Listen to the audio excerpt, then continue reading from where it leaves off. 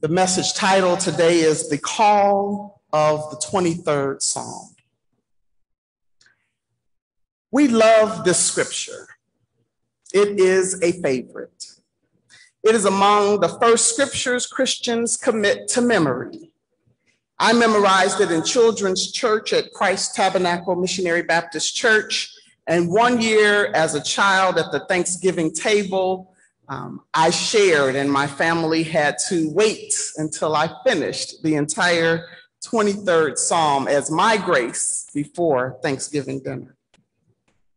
We read it at funerals, often named as the deceased's favorite scripture, or the only one the family really knows well. It is core to our faith. Most of us recite it on demand. That's exactly why we should revisit it every once in a while for new insights, new revelation, new guidance for this life's journey. For while it is often read at funerals, it really is about living. One Old Testament scholar calls it an eloquent psalm of trust that celebrates God's gift of and provision for life, both in times of crisis and on a daily basis. And in these days when we seem to be in a time of crisis on a daily basis, I hear this psalm differently. This morning, I hear the 23rd Psalm calling us and compelling us in new ways of being in these trying times. The Psalms are songs. Some are considered poetry written by God's people, in some cases for the assembly of God's people, or written by God's people and adopted by all of God's people as their own song. And that's fine to have a favorite song. It's fine to read someone else's very personal words and reflections about God and to feel that those words resonate with you, but to have the greatest appreciation for the words, you need to come, and we need to come to an understanding of the writer. So the first call of the 23rd Psalm to us this morning is a call to an appreciation for its author. The author is believed to be David. I'm sure that's in your Bible. If you open your Bible to the 23rd Psalm, you'll see a Psalm of David. David was first and foremost a shepherd, certainly qualified to write and compare God to the role he knows intimately, a shepherd. So the shepherd David says confidently, "The Lord is my shepherd." But before we go much further, let's learn more about David. This is the same David from 1 Samuel chapter 17, the David who was the youngest of 8 of Jesse's son, Jesse from Bethlehem, whose 3 oldest brothers, David's brothers, were fighting in a war with Saul against the Philistines. Go back and read about David this week in 1 Samuel 17 to get the full appreciation of David, the writer of Psalm 23, for this is the David who was not supposed to be in the war, but ultimately gained victory in that war by defeating Goliath.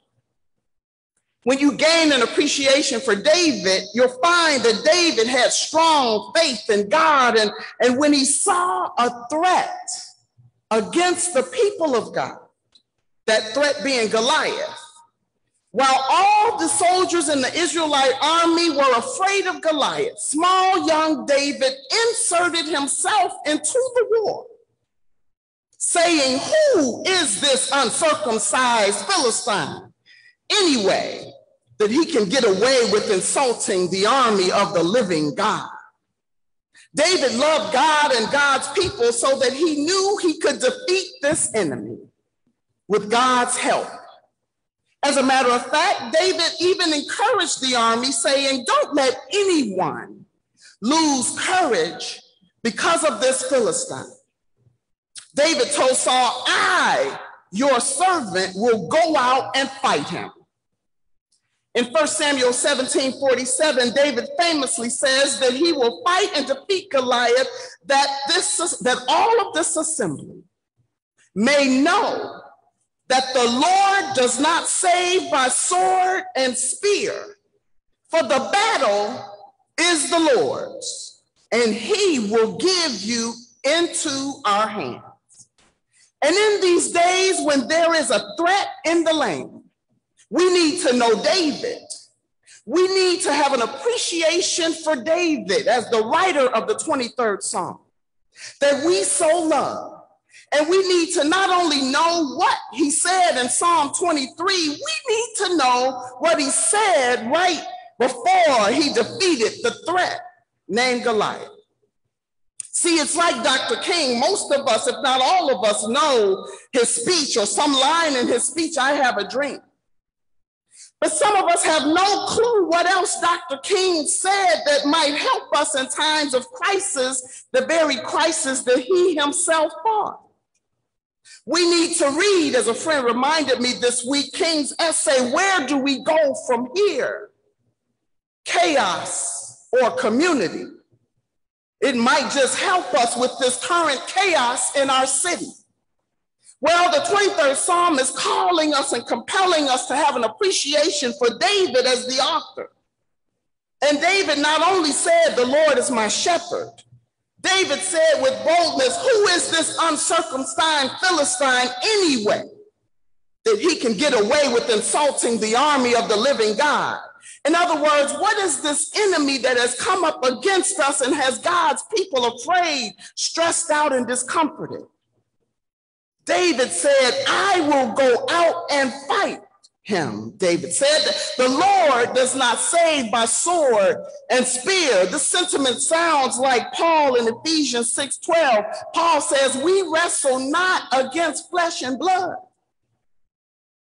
but against principalities, against powers, against the rulers of the darkness of this world, against spiritual wickedness in high places. David says, for the battle, somebody know the song by Yolanda Adams, the battle is not yours, it's the Lord's. And he, David says, will give you, enemy, into our hands.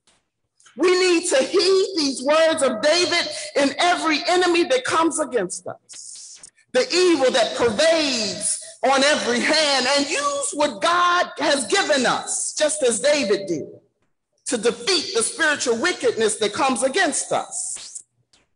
I promise this sermon is about the 23rd Psalm, but if we're going to love the 23rd Psalm, if we're going to claim it as our own, our favorite, then we ought to try to appreciate the author, take heed of his faith, his courage, his belief that God could use him to defeat the enemy. And as we recite this psalm and love this psalm, we never separate it from the battle. And David's very words in the midst of that battle, that the battle is the Lord's. The 23rd Psalm is calling us this morning, hear the words with fresh ears now, that we have an appreciation for the author. David says, the Lord is my shepherd. I shall not want. He makes me lie down in green pastures. He leads me besides the still waters. He restores my soul. The psalm calls us not only to an appreciation for the author, it calls us into an intimate relationship with the Creator. David, by penning this psalm, gives us access to his relationship with God. It's an intimate relationship, as a relationship between a sheep and a shepherd. That God, like a shepherd, will do what is needed to restore the sheep along the journey.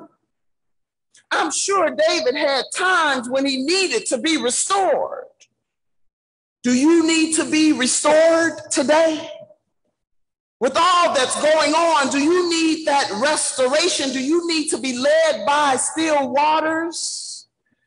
Well, David tells us that when you have an intimate relationship with God, God will make you lie down in green pastures, lead you besides not rough waters, but still waters.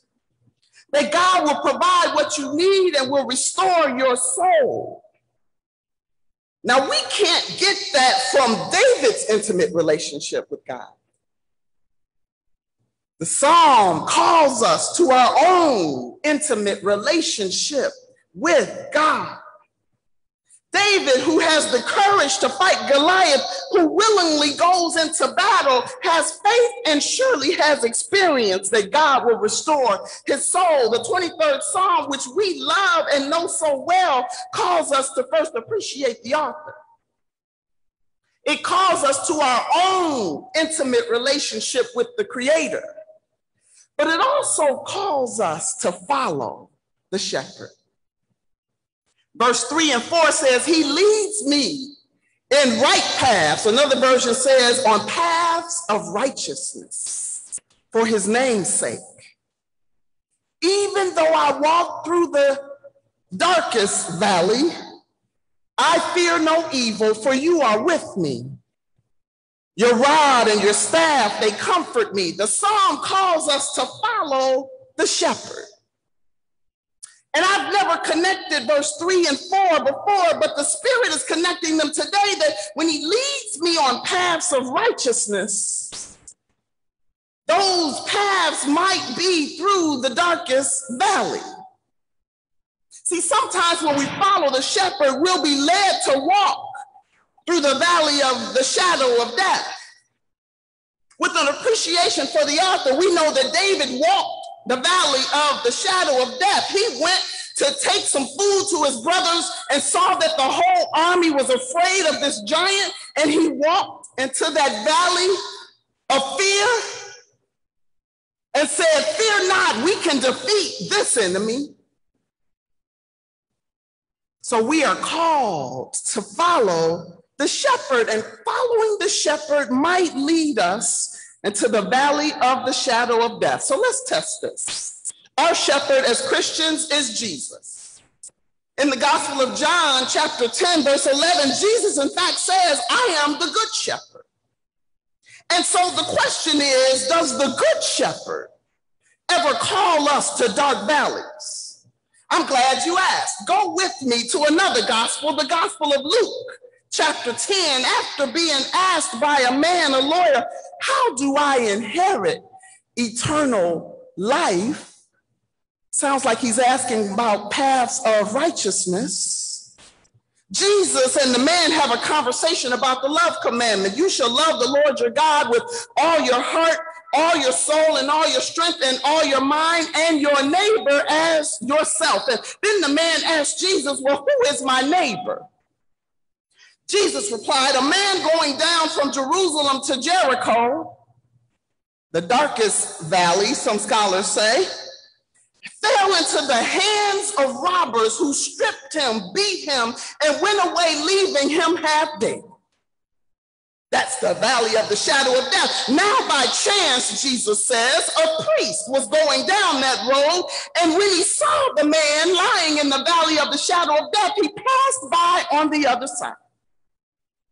So likewise, a Levite, when he came to the place and saw him, passed by on the other side. But a Samaritan, while traveling, came near him. Jesus is answering the question, how do I inherit eternal life? What are the paths of righteousness? Jesus says, but the Samaritan came near him and saw him and was moved with pity.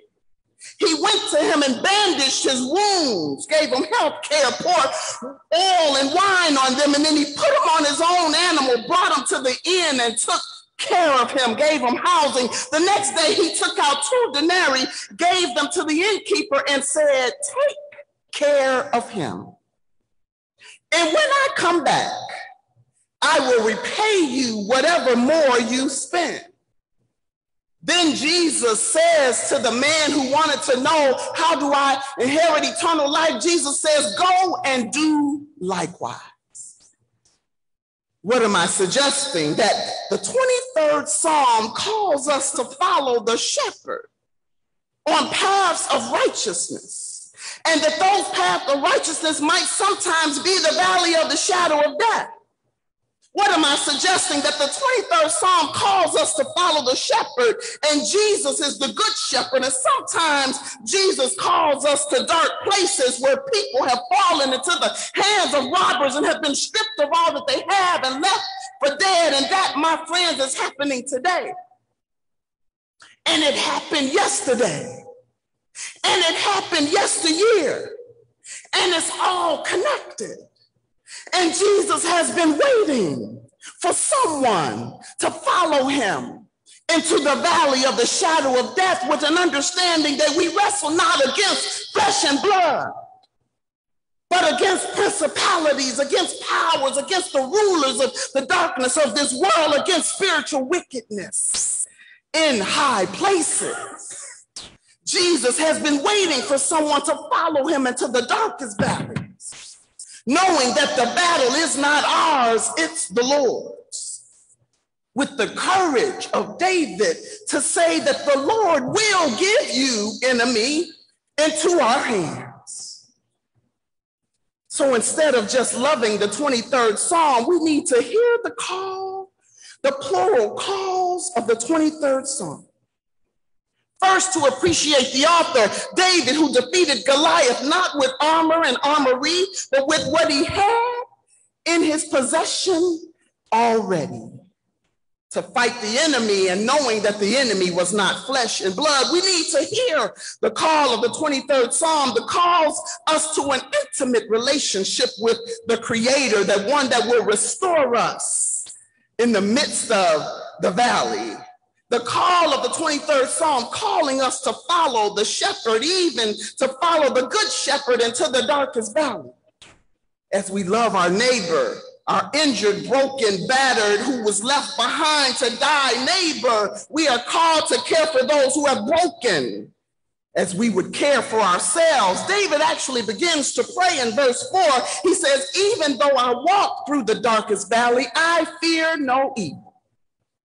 For you are with me, God. He switches who he's talking to, and he begins to talk to God and say, you are with me.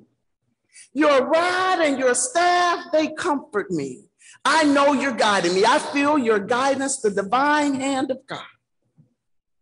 Before my enemies, you set a table in the presence of my enemies. You anoint my head with oil, my cup overflows. I have all I need. I'm restored. God, you take good care of me as I seek to go to the darkest valley. In this intimate relationship with God, David reminds God what he's already done for David once before. He believes that God will do it again. Keep comforting me, God. Then he ends with a testimony. And he says, surely goodness and mercy shall follow me all the days of my life. And I will dwell in the house of the Lord forever. He's confident of this thing, that surely goodness and loving kindness. Mercy is one of those words in the Hebrew that is not very well translated. There's not an equivalent word in English, so scholars struggle with what to say, and they came up with the word mercy, and loving kindness is another way to put that word. Hesed is the word in Hebrew. That God has such love and kindness for us, and will give us that as we follow the good shepherd. Goodness and loving kindness will follow me, not some days, but all the days of my life, and I shall dwell. No doubt, I shall dwell. No plans to leave the church. I shall dwell. No plans for me to abandon my faith because things have gotten hard. I shall dwell. God's been too good to me. I shall dwell. Where would I go anyway? I shall dwell. God is my help in times of trouble. I shall dwell. The Lord is my keeper. I shall dwell. The Lord is the strength of my life. Of whom shall I be afraid? I shall dwell in the house of the Lord forever. God bless you and keep you. Amen.